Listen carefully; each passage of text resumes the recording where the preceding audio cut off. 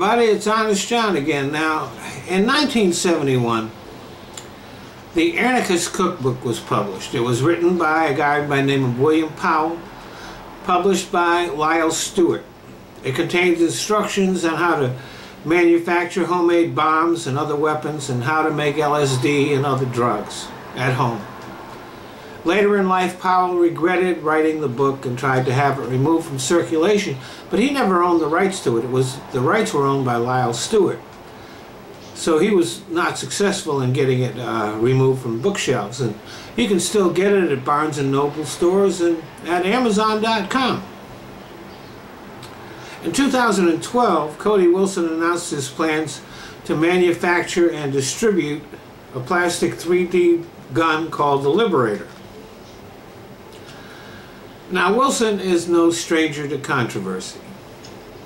After neo-Nazi groups got kicked off crowdfunding sites like Patreon and GoFundMe and payment services like PayPal and Apple Pay, he started a crowdfunding site called Hatreon specifically to raise money for neo-Nazi and hate groups.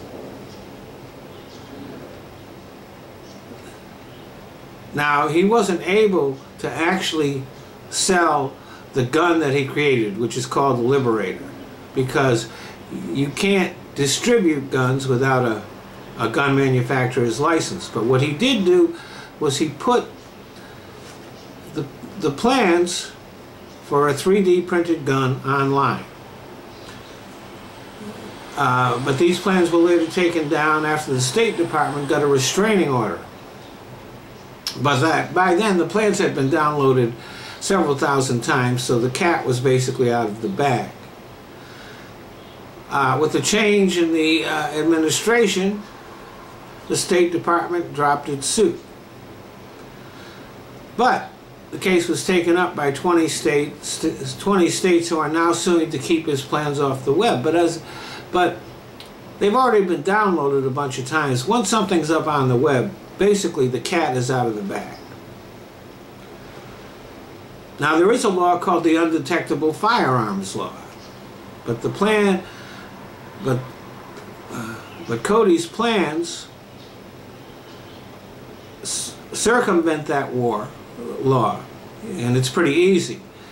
They simply include in the plan for the gun a 6-inch strip of metal, which now enables it to be detected by a metal detector. But you can get around that simply by taking the piece of metal off. So it's basically just a way of getting around the law. The gun also needs a steel nail for a firing pin. Now, I have to say, I don't like the fact that criminals can bypass background checks and make their own weapons. It does remain illegal to make a gun for someone else. You need a gun manufacturer's license for that. And if someone in California wants to 3D print a gun, even if it's just for themselves, they are legally required to apply to the State Department of Justice for a permit and a serial number. Those laws are fine, but they don't go far enough. I fly a lot. I really don't like the idea that people might be able to make guns that can be easily smuggled on a plane. I regard that as a personal threat to my safety, so I'm not very happy about it.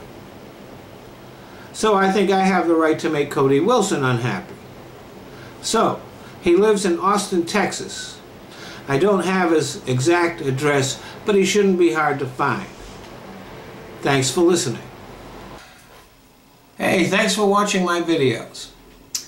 And I want you to keep on doing that. Just not on YouTube. If you look down in the description box, you're going to see 2 new links there. One is to my Patreon page, the other one is to a site called Top Buzz. Now on Top Buzz, they're letting me monetize my video, and they're not even ads on them. So I'd like you to get in the habit of watching my videos there. Or you can go to my Patreon page And if you want to become a supporter, that would be great. If you don't, you can still watch my videos there. But for me, YouTube is no longer worth bothering with. It's just a launching pad that I use to put my videos other places on the net. So I do want you to keep on watching my videos, but not on YouTube.